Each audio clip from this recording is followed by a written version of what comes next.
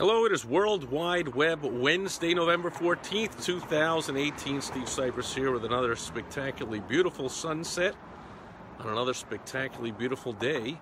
A little on the chilly side. Only got up to the low 70s today. Yes, we are spoiled here in sunny Arizona with beautiful purple skies. I don't know if you can see it all around. Beautiful purple, yellow, and blue skies. Tim is here. Toby's here. Great seeing you. Real short, quick, simple tip today on World Wide Website, and it's regarding your website. And this is something nobody even had to think about 10 years ago, but it's called responsive. Make sure your site is responsive.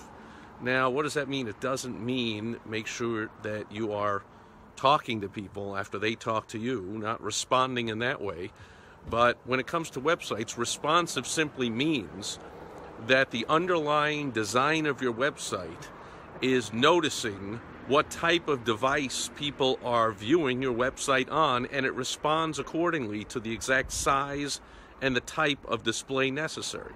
Because there's all different sizes of cell phones and tablets and iPads and desktops and laptops and whatever it is.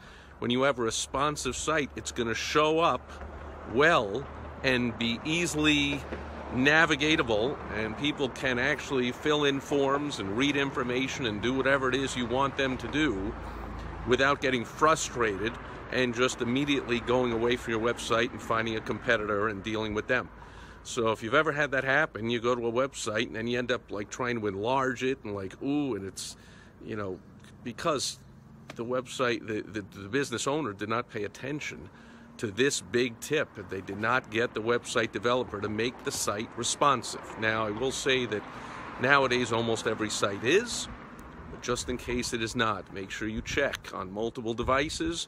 Make sure you let your web designer know my site is not responsive. Had a couple of strategy sessions with prospects this morning. You want one yourself, you go to helpfromsteve.com, helpfromsteve.com. And so I went to their websites to check them out before the call so I could be prepared and help them out the best. And sure enough, both of them were several years old and were not responsive. And so I realized, even though hopefully you're watching this video, this tip is not meaningful to you. You've already clicked away and saying, yeah, I know that, Steve. That's too basic for me. But just in case, right now, well, as soon as this video ends in about 10 seconds, go onto your cell phone, your tablet, your laptop, and check out your website on all kinds of different devices with all kinds of different browsers, and make sure it shows up correctly and the photos aren't all over the place and it isn't so small you can't read it and all that kind of stuff. So the key word of the day today on World Wide Web Wednesday is responsive. Make sure your site is responsive to make it easy for people to respond to you. And Toby says functionality is important. Test it yourself or ask a few friends to surf it exactly. Or do both, because I live in an and world, not an or world. So I'll test it myself. I'll ask clients to test it especially before you ever spend one dime of money doing any kind of advertising or marketing. Make sure that your website is working properly and all the functionality behind it is as well. All the follow-ups or any emails that are going out, notifications you're getting, notifications your sales team is getting, your administrative staff is getting, and so forth. So the behind-the-scenes stuff, massively important. Don't fall for website design that just looks good on the outside.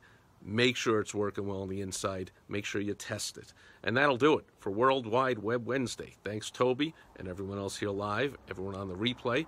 And I'll be back tomorrow on Throwback Thursday. We'll reach into the vault, and we'll pull out something fun and interesting, and I'll share it with you tomorrow. Hope you'll be here then.